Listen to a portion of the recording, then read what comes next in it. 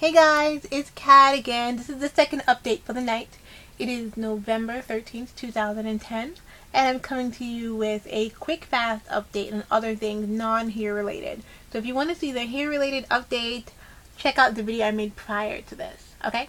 So, I'm actually in bed, about to go to sleep, and I wanted to just make a little update video on some things that I've been doing recently, and just shout them out. Okay, if you follow me on my blog, thenaturalistafiles.blogspot.com, you'll definitely be able to see that I have a fascination with bow ties. Now, it's a very quick little blurb because I've been insanely busy with everything else, schoolwork, newspaper editing, doing a lot of everything for everything.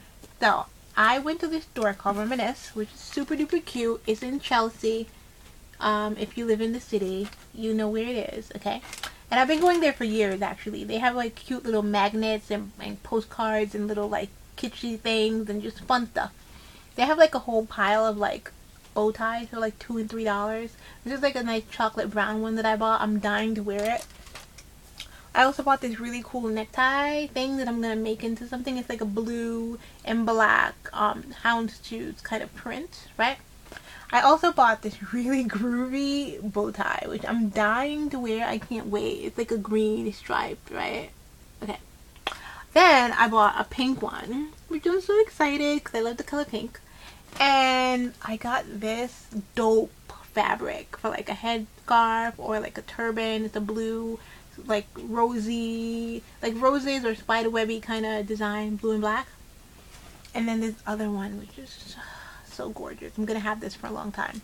So I got that from that store, which is really fun and exciting, super cheap, super inexpensive. They just have like a lot of cool stuff. They're on 6th Avenue and 23rd Street. That's where they are.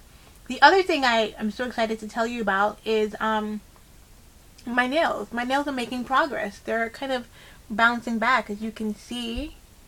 It's becoming something a little more healthy, a little more hard, thank God, because after I had my photo shoot for my t-shirt line a couple months ago, like 2.5 months ago, I actually had some falsies put on and took them off myself, which is not the smartest thing to do, but it really messed up my nails. So, because I love and read the Mop Top Maven, I saw her using this Essie Fill the Gap, and I'm telling you, whatever this has been doing to my nails in the last few weeks, it's ridiculous. Listen. My nails are getting back their health, becoming stronger. It's filling in the areas that were a little jacked, and I love it. So thank you, Nicole, for showing that on your site, on your blog, because I totally am using it and I love it, because if not for you, I wouldn't have known about this, really. So thanks for that. What else? So, I'm also reading a couple of books besides school books and all that. This book, well, let me back up. So, I go to a church that's really amazing. It's called the Journey Metro. It's called The Journey. And if you want to find out more about it, you can go on journeymetro.com. But it's a church, a New York City-based church with many different campuses. So, they have campuses all over the different boroughs of New York City. They also have a campus in California. And they have a campus, a newly opened Boca Raton, Florida campus that just opened. So it's one church, one belief, but many different campuses. And every spring we read a book. Every fall we read a book. Every summer we do groups that read books. We do groups of 10 to 12 people. We call them gross groups, and they're really amazing. So every fall we read a different book as a church. Okay. So this fall we're reading Simple Faith by Charles R. Swindoll, which is pretty amazing. Simple Faith, Discovering What Really Matters. And it's a really interesting book because it talks about, it just kind of invites you to free yourself from the tedious demands of the Christian, quote-unquote, obstacle course and return to the life of hope, grace, and rest that Christ has always offered. Dispelling the myth that maturity means bowing to the never-ending requirements of rule-oriented religion, Swindoll calls you back to the simplicity of the Sermon on the Mount. No more harried and hurried, I can never do enough religion. No more complicated systems of performance-based faith. No more phony masks. No more rat race Christianity. This is an amazing book. And it says, return to the only life worth living, a life of simple faith. I'm totally loving this book. Loving it because it just breaks down. It's really real. And I do sometimes feel like, you know, in the beginning of my journey, I was going and signing up for everything, doing a lot of everything, getting very frustrated, never wanting to do anything because I lost the passion and the reason why I was doing it.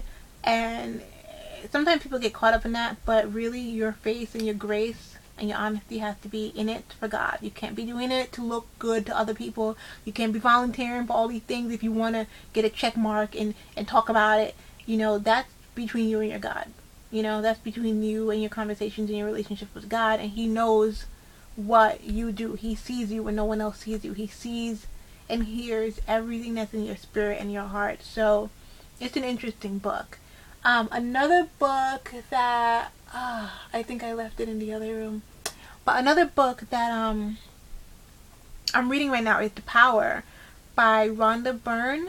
And she also wrote The Secret. And you know how I feel about The Secret. So The Power is a new book. It came out recently. I got it. It's pretty good. I haven't fallen into it as quickly as I did The Secret. Probably because I'm too busy to really sit and explore the book. And also because The Secret just kind of hit me over the head immediately. And The Power is interesting. It talks a lot about love in the beginning of the book. And how love and repelling love and good feeling and good intent really brings a lot to your life. So I dig in that because I feel it, right? But I need to just sit with the book when I don't have all these other complications, and I can just read the book. So another book that I was reading, and I don't have it with me, I'm so sorry. I gave it back to my friend and fellow blogger and vlogger, Vivacious 1083. I gave it back to her. But she let me borrow the book, and it was a book that she read in her girls group at church, and it was called, I think, Lion in a Pit on a Snowy Day, right? I may have just butchered the title of the book, but the guy that wrote it, the young man that wrote it, is the pastor of the NCC. I think it's a National Community Church, and it's one church with many different campuses, and they're based out of DC in Georgetown and like all that. They have a cafe that's called Ebenezer's, and it's there. So if you know the area, definitely do that. There's also the church down there that meets in different theaters, movie theaters and stuff. I think you can find it online at Theater Church or something like that, theaterchurch.com. Anywho, the book is so amazing. It talks about how we as people, especially Christian people need to be a little insane about something, need to be a little bit worked up about something, a little crazy about something, a little fired up in the pit of your stomach about something. Talks about this guy in the Bible that got into a pit on a snowy day and faced the lion and slayed the lion and won against the lion. Like, this guy, Benaniah, I believe his name was, didn't have to get in the pit with the lion. He could have ran out. He could have said, you know what? I'm not going to take this lion down. But he said, I am going to get in the pit and act like this is the last thing I can do. Even if the lion kills me, I'm going to go in there and take it. And he took that lion. This book talks about doing things that are scary, doing things that you fear, doing things that you would never imagine yourself doing things that others might deem risky, because you have to be risky because God died for us. He was put on the cross, okay? And He risked everything for us to have the life that we have. And all we have to do is live in His glory and risk everything by being a follower. And being a person that lives a life of purpose and intent and happiness and peace and hunger and being the best at whatever it is that you do.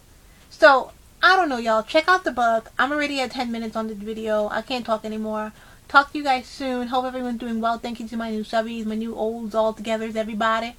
And check me out here and check me out on my blog. I'll definitely be doing more videos very soon. Have a good night. Talk to you guys soon.